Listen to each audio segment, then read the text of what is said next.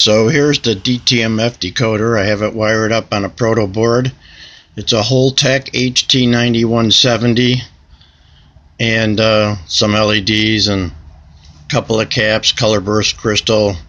You see a 7805 regulator and some caps for that for power. This red LED over here, there we go, is just a power indicator. These LEDs over here, the red is the data valid line, and then from right to left you have D0, D1, D2, and D3, and these output the hex value onto those lines.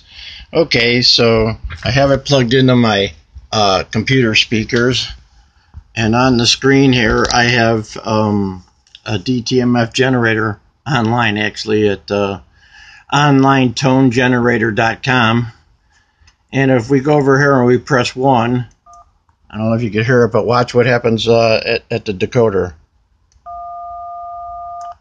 Okay, the data valid light comes on, and you can see the LED for the 1 bit is there.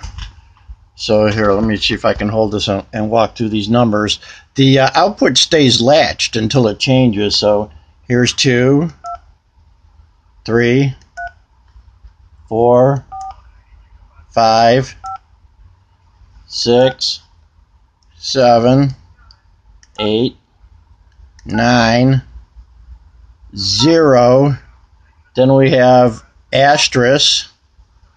Then we have pound sign. And then we have the A key, B key, C key, and then D key. And the value for the D is 0, which turns all of the LEDs off. Again, like here's 5. You could also see it's a binary 5, because this over here would be your 4. That would be 8, 4, 2, and 1. So it's 4 and 1, which is 5. Here's 9. I don't know if you can see that better. C, which is 15. I'm sorry, 14. And then D is everything off. Oh no, I was correct. C is 15. All right, everything's lit up. And then D is off. So there you go. I got the DTMF generator started working, and now I'll wire it up to the repeater controller.